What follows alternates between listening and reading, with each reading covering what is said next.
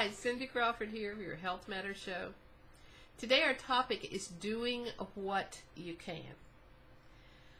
Now, basically we're talking about output of energy, output of physical energy, cognitive energy, your emotional involvement, but particularly your physical ability.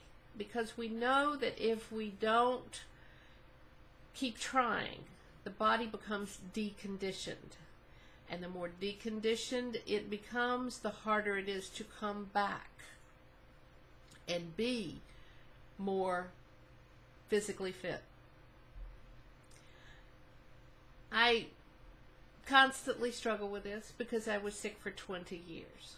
And I am attempting to get healthier. Even as I age, I still have all of the hope and all of the expectations of feeling well and being the best that I can be. So I'm going to do all that I can do.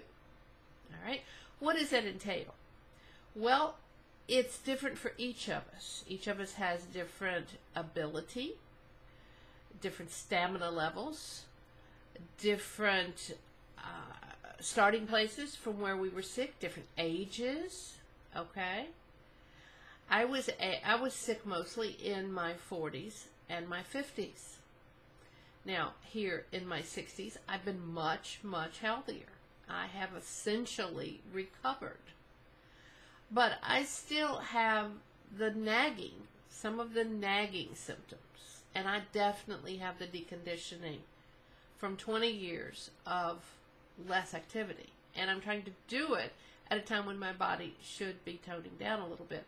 So it's a different situation for each of us. And if you do what you can, when you can, you have a better chance of not getting in a situation where you really have no place to come back from.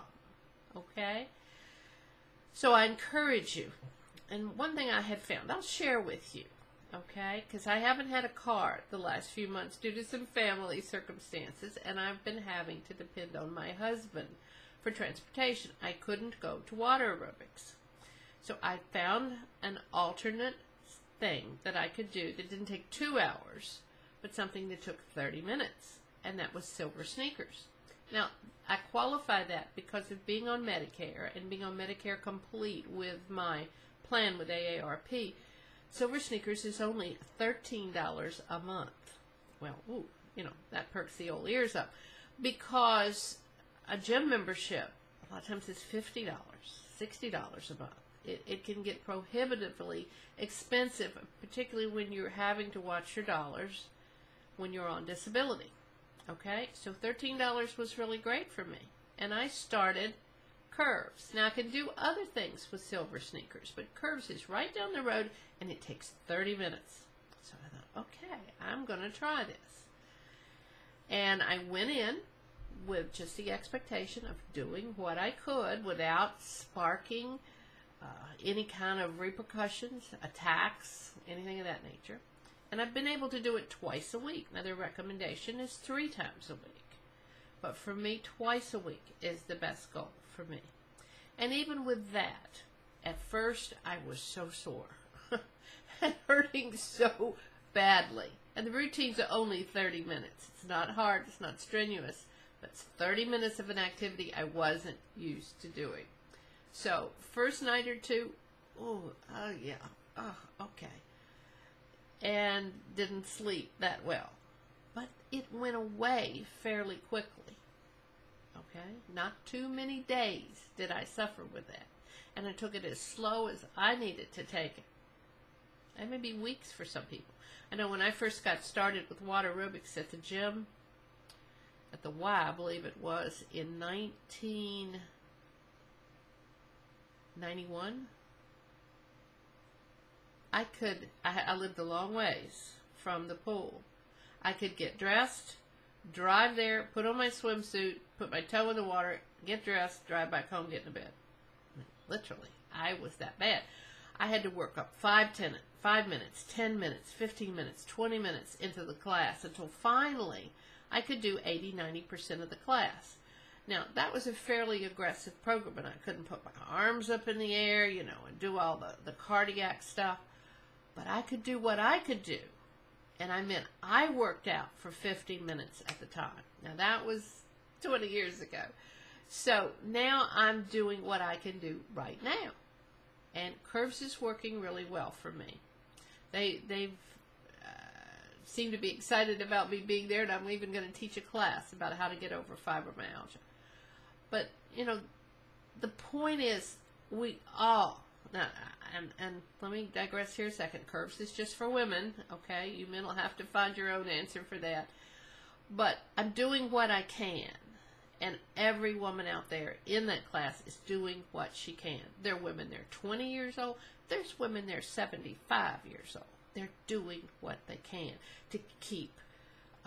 A lot of times for older women, it's helping to maintain your balance, being strong enough, you know, to walk without a cane and a walker and all that. I mean, you want to have some vitality.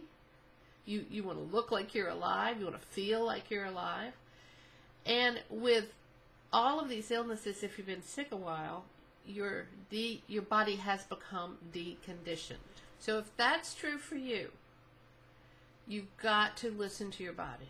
Listen to how tired you feel. If you hurt, don't get too scared, because you are going to feel like you're using your muscles, and you're going to get a little bit winded and a little bit tired. But just notice all of your symptoms. If you need to, talk it over with your doctor. Get recommendations of the type of programs for you. But I just encourage you, that type of program is a fairly good one. I was really surprised that it got my heart rate up. I expended some energy. I used some muscles. I felt good about myself. And 30 minutes is not a huge amount unless you're in a terrible relapse from chronic fatigue or you're in a terrible pain spiral from fibromyalgia. But even if you are, try to do what you can do. Walk to the mailbox and back. If that's your best you can do, then do it.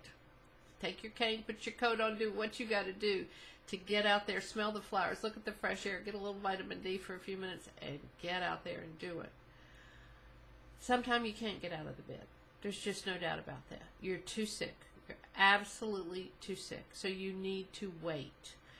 Strengthen yourself. Body, mind, spirit. Do what you can to get well enough that you can begin to venture out in life. I encourage you. I'm there with you. I've been there. I've walked the road.